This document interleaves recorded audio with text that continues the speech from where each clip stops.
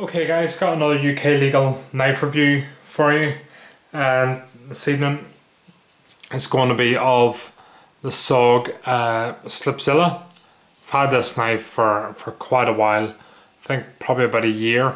I've had this, it was in my sort of get home bag. I have EDC'd it for a good bit and basically fondled it like any other sort of knife guy, and just thought I would give you the review now of it. It's a cracking option to have. It's very glad the way SOG made this and sort of had the UK market in sight for this design. So we're going to go through the knife, we'll just go through the options with the knives, where you can get it, how much it's going to cost you, and the basically the good points and bad points of it, and we'll go from there. So it is UK legal, so that means it is non-locking. Now, just to start off before we get to there, the blade length, total blade length is 3 inches, and your cutting edge on the knife is actually 2 3/4 inches for the cutting edge. Now, as you can see there, it's made in China. Do you know what isn't made in China nowadays? But SOG are using their 8CR13 MOV steel, and to be honest, I quite like this steel. It holds an edge really well, very easy to sharpen, and I've had no issues with chipping. I've used this for like stabbing cardboard boxes, you know, for just like for destroying packaging, stuff like that there. Cutting rope, you know, it's been really good. I actually made some feather sticks with this as well, and I had no issues with it, no issues with the lockup, you know, for the slip joint, and I was really impressed with the knife. So let's give you an overall look. This is the black bladed version. It does come in a satin version as well, but I quite like the black. It's sort of, you guys who like tactical gear, sort of the duller finish on this particular knife sort of brings that out for me, and I like it. It is a drop point blade, as we can see, and the handle material is G10, and I really like it. Now, comparing this to the Spyderco's UK PK, the handle material isn't as rough, it's sort of smoothed out a bit more on this particular model, but I do like it. We have sort of your liners on the inside, which, to be honest, we don't need. It's just adding weight to the knife, which, do you know what, which does bring us to a downside of the knife with the weight of it. But it's 3.8 ounces for the whole knife, and comparing again to this one, which is like nearly a 2 ounce knife, you know, you've got your pros and cons with that. But if you guys, if you like a chunkier knife, especially for UK legal carry, this is a really good option. It is a slip joint, as we said, so Spyderco actually made this for UK market, obviously with it being marked as UK legal, but they wanted it to be a knife that was hard to deploy, a knife that was you know, that was going to give you the lockup that we need for a knife. But if we again compare it to the UK PK, you know, deploying that is so easy and so quick for a manual deployment knife. But if we use the SOG, you do need more of an effort. It's sort of a two-stage opening for the slip joint. That's a very positive action when you're finished and when you've opened it. But you know, if you can sort of get good at it, and you know, get opening the knife relatively fast, but again, to be honest, we don't really need a knife in the UK that you're going to have to deploy super fast. You have a nice big thumb hole there, which is brilliant for getting your thumb in there to deploy the knife. You can also put a cable tie. Crockett 20 sort of came up with this idea of putting what the Americans call a zip tie.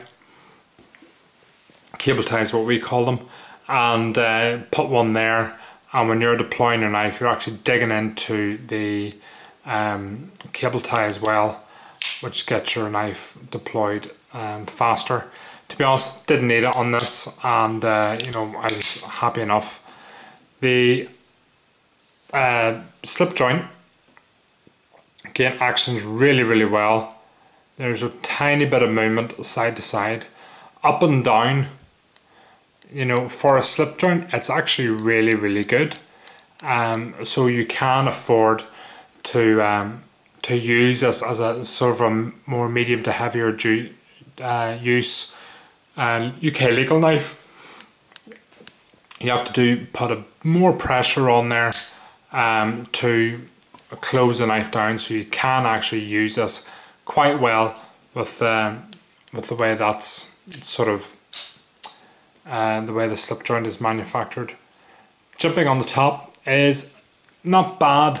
It is useful. Personally, I would probably like it a wee bit rougher, but it is very useful, and the way the knife sort of grips in your hand, the jimping is workable.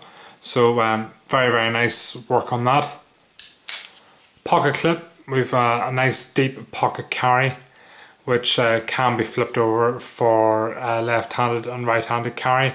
It is a tip-up carry, which again, personally, I think tip-up is the way to go, and you guys might disagree, but tip-up's the way for me. And you have a nice comfortable lanyard hold. You can make a lanyard up there. Rockwell hardness on the knife is 57 to 60.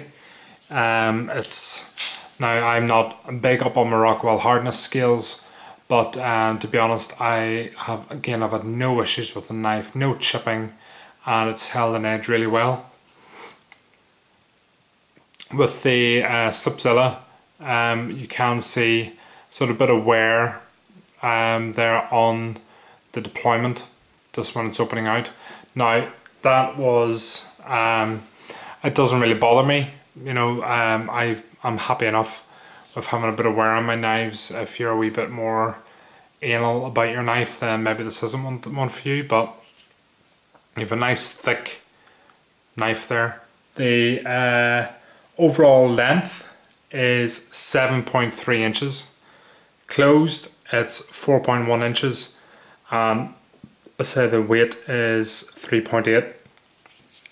So I'm not really sure what else I can tell you about the knife. For me, it's a heavier knife, but again, I don't mind that. You know, it's easy to carry. It fits in your pocket. You sort of forget about it, and when you want to deploy it, it's a bit more work than the Spyderco, but it's okay for what I need it for. So I'm happy enough with that. Now, for pricing on this, guys in the States, you're going to pay about $45 for this knife, and us guys in the UK, surprisingly, we're actually going to pay less. It's usually you pay $45, and then in the UK it's something like 50 quid. You know, for on some knives the way it works, but on Heineken's, these knives are available, and the black blade, which is this one, you'll pay $39.95, and you'll get free delivery on that. With the satin knife, you will pay $35.95, so a difference of £4 if you want to go for the black blade. Personally, I love the black blade. It was always going to be my choice, and I absolutely love this knife. This knife has got a lot of sort of sentimental value for me. So I've had it nearly a year. I actually bought it when my daughter was born, and I've got her name just engraved on the knife there, and I'll never be getting rid of this knife. Nice pocket clip if you do want to put a bit of engraving. Again, a bit of ideas for people as a gift. Get the knife engraved. It's just a nice wee sort of heirloom to have, and if you guys are into that sort of thing. So guys, it's a brilliant knife. I really like it, but just when you're closing the knife, just make sure, obviously hands are out of the way, but it's a bit harder to close, but highly recommended for EDC, obviously where the laws allow you in the UK, and it's a brilliant knife from SOG. So there you go, guys. That is my review of the SOG SlipZilla. And just again, thank you very much for watching. Check out Heine Haynes for this knife and for others at heine.com. Check me out on mrfromaniman.com for other ways to get in touch. Thank you very much for watching, guys, and see you in the next video.